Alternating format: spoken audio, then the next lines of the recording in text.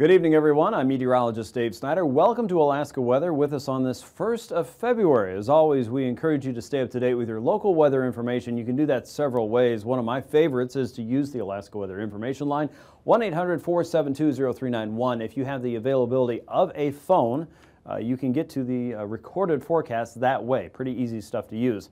I also like our website, weather.gov/Alaska, and of course my favorite part is the TV desk section. Just click on the button when you arrive to this website here, or if you're coming in from weather.gov/Juneau/Fairbanks or /Anchorage, you'll be able to find the TV desk button as well. Just click on that, and in that section when you first arrive, you'll be able to find this show. It's in its recorded format, usually a couple hours after we first broadcast that through the KUAC UAF system there, and also in KTOO out of Southeast, and through the Alaska Public Network there, and of course on ARCS.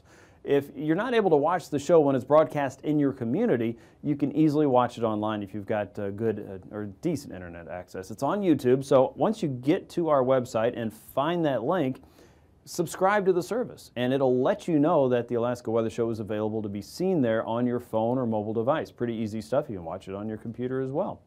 If you can't find what you want, whether it's on the TV desk section or any other part of our web services, please do let me know. I'm happy to help in any way that I can.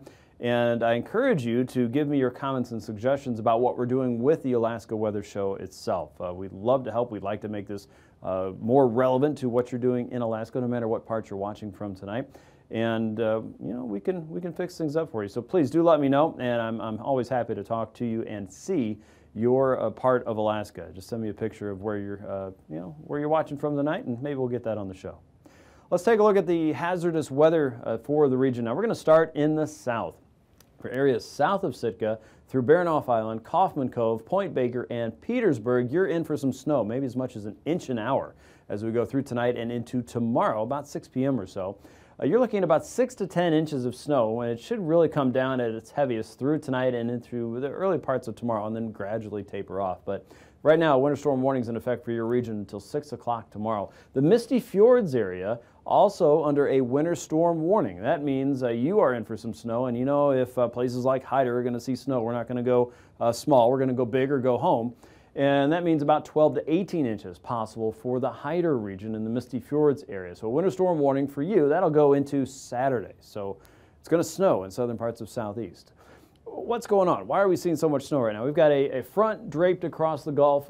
This is holding back cold air that just about the rest of Alaska is under some pretty deep Arctic cold. Just to the south of that boundary, there's another boundary, and that is where we're holding back the warm and wet air that's more of a subtropical nature. All of this, of course, has found its way to make a weather sandwich right over southern Southeast, and it's a pretty efficient snow machine. That's going to continue again to sit over the region at least through tomorrow afternoon and probably into Saturday morning as well. So we'll see how much snow you get. But right now, for some of the central and southern parts of the inner and outer coast, you're looking at about 6 to 10 inches, and then for the Misty Fjords and Hyder region, more in the order of 12 to 18. Up north, you see a little bit of yellow. That is the Klondike Highway in the White Pass region. Wind chill advisories posted for you until Saturday morning. Wind chills could be as cold as 40 below. And that's important because at that level, frostbite can occur pretty quickly there. You're talking about maybe as 30 minutes or less, probably less.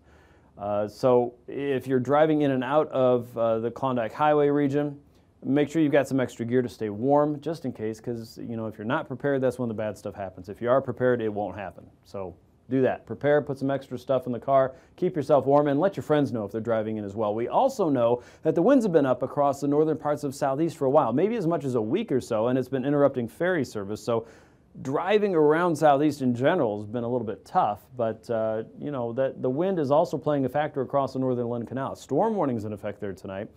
And it's also going to kick up some heavy freezing spray. Now, that's not a generally widespread occurrence in Southeast in the wintertime, but it's a sign of how cold the winter has been in Southeast. So pay attention to that. Make sure you're paying attention to the marine forecast and any warnings and statements there before you go out, because the wind certainly could do a number on you and your boat if you're caught up in some of that heavy freezing spray. So be extra careful out there. Just at least do it for me. Up north, we have a blizzard warning in effect for the eastern Beaufort Seacoast. That will continue at least through midnight tonight. Winds will be gusting up to 45 miles per hour. Visibility is going to be the main issue there, under a quarter of a mile on top of the wind chill, but blizzard warning. There's not a whole lot of snow accumulation, but snow is falling because that is one of the criteria for a blizzard warning, of course. So that'll continue up north. Here's a look at the satellite picture and see if you can find that weather sandwich across southern southeast. You can see one boundary here, and you can see a lot of cold here. I know this is cold. It doesn't look like a whole lot, but that milky white and very smooth picture is actually the satellite picture saying that's cold air, that's not cloud cover. In fact, most areas across the interior have been pretty clear for the last several days, thanks to that very dry air. But one thing you can tell, things are changing a little bit. High pressure sitting here across the eastern parts of Siberia, wrapping around that northerly flow. We have a huge cutoff high right here, and this is slowly moving to the east. So all that cold air is gradually shifting away. The weather pattern will probably change here in the next week or so. In the meantime, it is cold, rough, tough, and hard to bluff across the western Yukon. 1,046 millibars there, areas of snow and blowing snow for the north slope. High pressure across eastern Siberia at 1,043 millibars, and here is our weather instigator, a 992 millibar low across the central and southern Gulf, pushing that warm air up, and then we've got another boundary just kind of lurking right about here. Didn't really paint it on the current weather picture, but as we go into tonight, you can see it there. Areas of rain and snow south of the Alaska Peninsula. Not to be forgotten, we do have a decent amount of wind moving across the Aleutians and snow showers in the region there. Several waves of low pressure crossing from east to west. The general flow across Alaska right now is an east to westerly flow. And that is keeping things pretty dry. The continental flow is what we call that, moving off of Canada. And there's not a whole lot of moisture source back there, at least not in a big way that we're used to, like the Bering Sea and the Gulf of Alaska. So this is a very dry flow. And notice, if you watch the show with me, you know I love to talk about these black lines getting squeezed together. That's the pressure gradient, and as that pressure gradient squeezes together, that air has to flow a whole lot faster, like rapids in a river. And that's what we have, that draining wind through the Lynn Canal, and thus storm warning and also heavy freezing spray and wind chill advisories and a whole lot of wintry goodness there. The two fronts still sandwiched together across southern and southeast through the daytime tomorrow. We're going to get some decent snow out of that, and a lot of that, again, will fall probably tonight and into early tomorrow for some of our places around the Baranof Island region to Sitka and out toward Kaufman Cove and, again, Point Baker. The Misty Fjords region will continue to see snow probably well into Saturday. And you can see that weather sandwich includes areas just south of Kodiak Island all the way out toward the Alaska Peninsula and the eastern chain. You get into a little colder air, though, as you get out toward the chain. That's snow showers there, while you're probably flirting with rain and snow closer to Kodiak Island. But it looks like mainly snow for you as we go through Friday. Pretty cold stuff up around the eastern sections of Alaska into western Yukon and Whitehorse. That high pressure ridge is sitting right on top of you. That is where the most air is. High pressure you can kind of think of like a dome or a bubble, and where we paint on that big blue H is the top of that dome, and that is where that most stable air is, and of course some of the driest air, and maybe clearest air if you're lucky and not getting trapped under some fog. Here's Saturday. High pressure is shifting to the south and east. You'll notice the ridge also kind of pushing northward a little bit more. That's making room for low pressure to work its way out of the North Pacific and creep its way into the southern Bering at 986 millibars. And everything else is doing the same thing. It's kind of lifting northward. You can see a 991 millibar low now between Castle Cape and Chignik, and 1,004 millibar low dragging in some more warm air, pushing that northward. And we're still talking about snow across central and southern southeast. And we're still talking about high winds, or let's say strong winds, across northern parts of southeast. That means freezing spray could still be an issue in that region, and snow is also creeping its way northward towards southern parts of south central. Most of Alaska is going to be dry as we head into Saturday there. Watch for some areas of fog, generally in the upper Yukon, let's say south of Arctic Village and around Fort Yukon, and then clouds will start creeping their way into Bristol Bay, Nunivak Island. St. Lawrence Island should still be generally clear, but the Pribilofs, you're looking at a better chance for some rain and snow heading into Saturday. And looking like unsettled weather and windy weather around Kodiak Island. Maybe tough to get some of the planes in and out of there, at least for a time as we get into Saturday and Sunday. And showers, rain and snow there across the outer coast. That'll continue through Saturday as well. So winter storm warnings continue for southeast. Pretty easy to see why, I think, with a weather sandwich there parked over your region. The conditions up north across the Kaktovik region and eastern Beaufort Seacoast should be improving before Saturday as high pressure is moving out of the way and this disturbance is sliding off into northern sections of Canada. And dry weather for everyone else, so it looks like cold conditions will continue for most. Let's take a look at those temperatures since we're talking about that. In the upper Yukon and the upper Tanana Valley, that's where we're going to find the coldest. Remember that high pressure dome we were talking about? It's sitting right about here. Well, underneath that is where we get into that very, very deep cold air, anywhere from 30 to 40 below for nighttime temperatures and starting out tomorrow morning. In Fairbanks, you're looking at about 20 below. For South Central into the Parks Highway corridor in Susitna Valley, anywhere from about 0 to 10, maybe 15 above. Down toward Homer and Seward, anywhere from 5 to 15. Kodiak, you're looking at 32. Not too bad there. Teens and 20s for most in southeast. Getting closer to Craig and Klowock, you might hold into the mid to upper 30s. Same goes for Ketchikan. The North Slope, anywhere from 5 below to about 15 below. In places like Kaktovik, where the wind is really going, it's not going to be quite so cold. Nome, Norton Sound, Unalakleet, you're looking at about temps closer to 0. Southwest, plus side of 0 for many. Bethel, maybe holding on to some colder weather at 11 below. 20s and 30s for Southwest. St. Paul and St. George in the 20s, waking up to temperatures there. About 32 by the afternoon. For the West Coast, most areas in the single digits and teens. Nome at 19, Shishmaref about 4, 6 in Barrow, 8 below in Arctic Village tomorrow afternoon, 5 to about 10 below in the Fairbanks region. South Central, teens and 20s. 30s and 40s for the Alaska Peninsula and Kodiak Island. Southeast, 20s and 30s. By Saturday morning, we're still talking about temps at 30 to 40 below for the eastern interior. South Central, anywhere from 5 below to 5 above. Homer and Seward in the teens, 32 in Kodiak again, teens and 20s for Southeast. Nome at 18, Savunga at 18, or Nome at 8, Savunga at 18. Southwest in the 30s and 40s.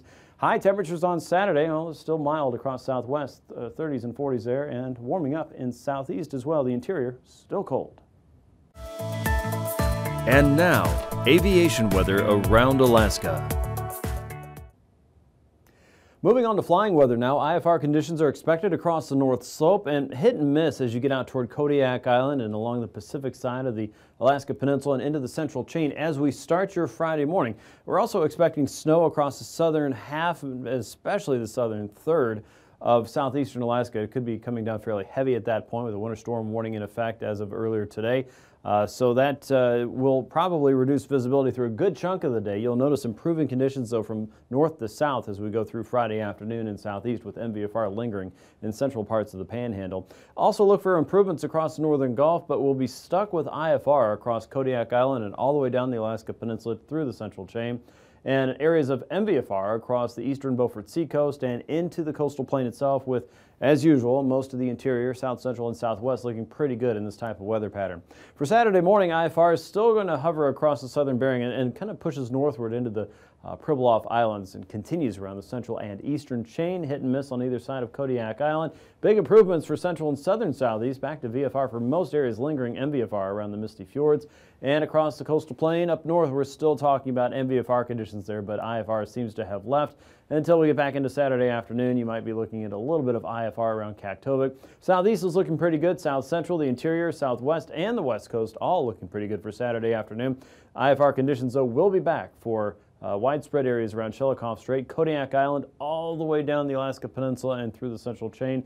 MVFR covering up many parts of the Pribilofs all the way out toward Bristol Bay and Cape Newingham on the northern extent. Here's a look at your pass conditions then in detail. Anaktuvik and Adigan Pass, we expect to see IFR on the northern side and then improving toward VFR. Similar conditions are expected around Adigan Pass. The south side should be pretty good. The north side, you'll get into IFR fairly quickly. And look for improvements quickly through the morning as well, so the trend should be starting early. Lake Clark, Merrill Pass, all the way around to Rainy and Windy and Isabel Pass, of course, all looking pretty good. VFR conditions expected there all the way out toward Mentasta Pass and down toward Tanita Pass as we go through your Friday. Portage Pass expected to be A-OK. VFR conditions expected there. And Chilkoot and White Pass, as you saw on the northern end, okay, as you get down toward the Clarence Strait, things will be just a little bit different. Freezing levels at this point show a bubble of warm air out across the eastern parts of Siberia. Those levels as high as 6,000 feet at this point. Most of Alaska is really sub-freezing, though. This freezing line just south of the Pribilofs toward the Alaska Peninsula, south of Kodiak Island, and most of it anyway, in the Kenai Peninsula, and then right across the southern end of southeast, where elevated warmth is seen anywhere from 2, 4, even 6,000 feet, and warmth spreads south of the stationary boundary, running right across the Gulf at this point. And it's the merging of that big cold and that big warm and wet air across southeast that's really turning up the snow machine there for you today and tomorrow. For Friday, we expect some possibilities of icing out across the extreme north and eastern part of the state around Kaktovik, generally below 6,000 feet. The bulk of the moisture available for it, though, is really out across the Gulf. You can see above 8,000 feet. It'll be limited here in southern southeast since we're removing a lot of that moisture and concentrating that in the form of snow. But you go a little bit higher up, you may still run into at least some isolated moderate. Around the Kodiak Island region down toward the Alaska Peninsula and the chain, anywhere from about 4, 5 to 6,000 feet and above, you'll start to run into some isolated moderate there. Most of the interior, south central, southwest, west coast, and even the northwest coast really not in any great icing risk at this point.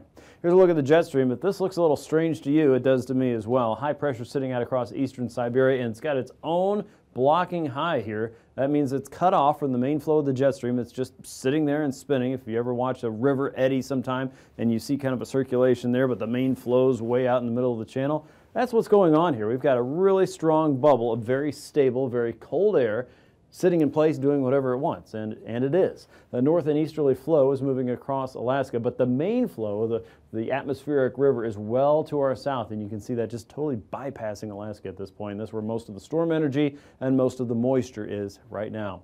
As you look at 9,000-foot winds, here's that controlling feature of that northerly flow, anywhere from 20 to about 45 knots or so across the interior. A broad east to westerly flow across the Bering Sea, 45 to 50 knots there, and southwesterlies coming in. That's where that atmospheric river is pushing those winds out across southeast, just barely grazing the southern parts of southeast. Winds are fairly light here at 3,000 feet, 10 knots or so. North and easterlies at their strongest around the Alaska range, 40 to 55. And about 40 to 50 knots across the Aleutians. And in those regions, we should expect some turbulence below 4,000 feet, also around southwest, and hit and miss across southern parts of southeast below 6,000 feet with a little bit of isolated moderate.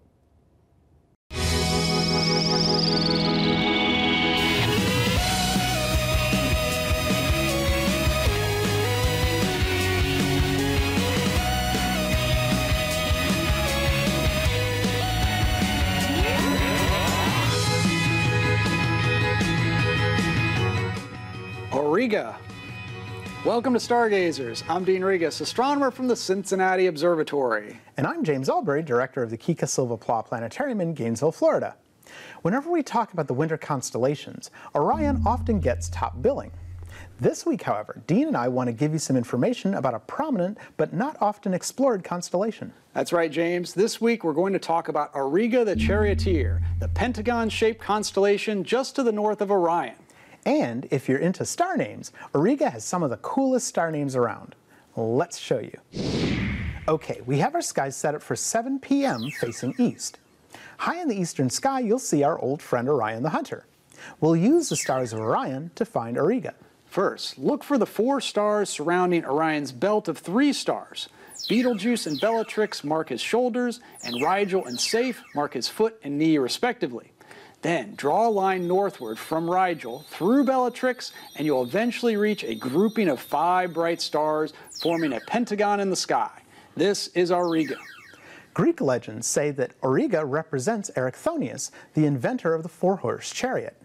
Some people also saw the constellation Auriga as representing a goat herder, with the 3 tiny stars in Auriga representing baby goats. In 1789, Hungarian astronomer Maximilian Hell took the stars of Auriga to make the now defunct constellation Telescopium Herscheli. He created it to honor William Herschel's discovery of Uranus in 1781. The brightest star in Auriga is Capella, and although Capella looks like a single star, it's actually a quadruple star system almost 43 light-years away from us, containing 4 stars orbiting in 2 binary pairs. The stars in the first pair are giant yellow stars which orbit each other every 103 days. The second pair are 2 red dwarf stars that both orbit the yellow giant stars at a distance of over 10,000 times the distance between the Earth and the Sun. Ancient cultures put a great deal of importance on Capella. For example, the pre-Columbian civilization at Monte Alban built a structure aligned with Capella. The day before the sun passed directly overhead at Monte Alban, Capella would rise just before the sun. And if you were standing in the doorway in the front of the building, you would be facing Capella as it was rising. Let's check out the other stars of Auriga. Traveling counterclockwise from Capella around the Pentagon, we first have Menkalinon, an eclipsing binary system with 2 white subgiant stars. Menkalinon is 81 light-years away, and its name is derived from Arabic and means the shoulder of the rain holder. The next star is Mahasim, Mahasim is 166 light years away. Its name means wrist of the charioteer, and it's also a multiple star system. The primary star is a white star 5 times the radius of our sun and over 3 times our sun's mass. Elnath is the 3rd star in the Pentagon and its common star shared with Taurus the bull. Its name means the bull's horn. Elnath is a blue-white giant star 131 light years from us and is over 700 times the brightness of our sun. The last star in the Pentagon is Kabdilinon, which means the shoulder of the charioteer. It's an orange giant star 490 light years from us, and this star is so big, its circumference is the same as the orbit of Mars. That makes Kabdilinon over 127 times the radius of our almost million-mile wide sun. Before we go, Dean, we have to mention the kids. Your kids? No, not my kids, the kids. Oh yeah, the kids. Those are the 3 little stars near Capella. They form a cute little triangle with Almaz at the top of the triangle and Hades II and Sagittone at the bottom. Almaz is almost 2,000 light years away. Hades II and Sagittone are the baby goats being tended to by Capella, the nanny goat. Hades II is 243 light years away, and Sagittone is 790 light years away. So, there you have it, a pentagon-shaped constellation with really cool star names to keep your tongue twisted. Keep looking up.